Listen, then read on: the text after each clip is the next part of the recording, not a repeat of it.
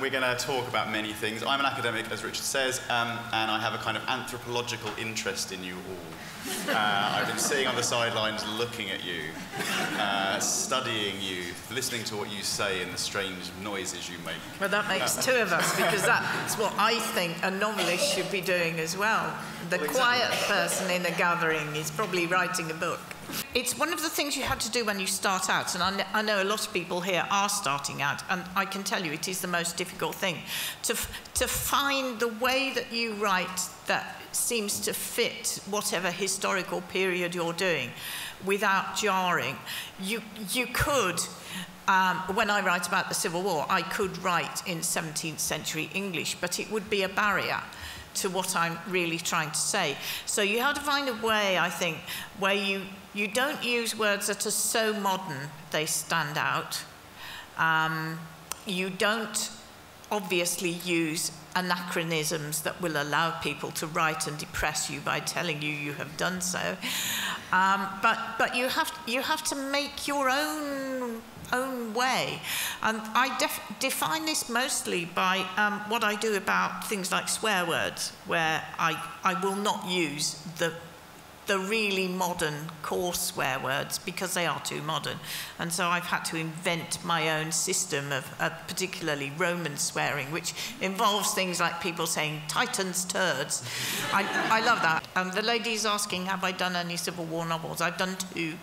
One of which is an enormous novel of the Civil War, the causes of the Civil War. You have to address that, don't you? These are the causes of the Civil War as seen by my hero and heroine. The Civil War, the First Civil War, the Second Civil War, the Commonwealth. I thought I might never be allowed to do it again, so I crammed it all in. And then just when it started to get really depressing and it's all going wrong, I stopped because I'd done 250,000 words. So that is Rebels and Traitors. And I have also done more recently, because at the last HNS conference I went to, I was met by a lady who said, would I like to do a quick read, which is a special kind of book we can talk about in a minute. And she asked me if I would do the Civil War for that, so I've done two, to answer your question. So what are quick reads? Let me do that. What are quick reads? Oh, well, I'm really glad you asked me that.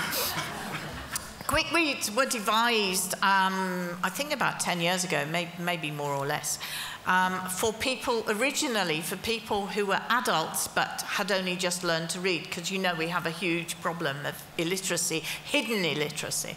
And people who were learning in adult life were finding that they had nothing to read except children's books.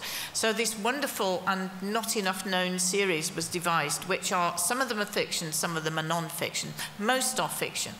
And they are short books with short chapters, short paragraphs, short sentences, short words, for people who struggle with reading. And all sorts of people who struggle with reading are now reading them. They're used for educational purposes. They're used by the TUC. They're used in prisons. I had to go to a prison, which was a bit awkward because I realized that I had written a quick read which is about prisoners who make an escape. On that cynical We better stop there, hadn't we? Lindsey will be signing books. I will.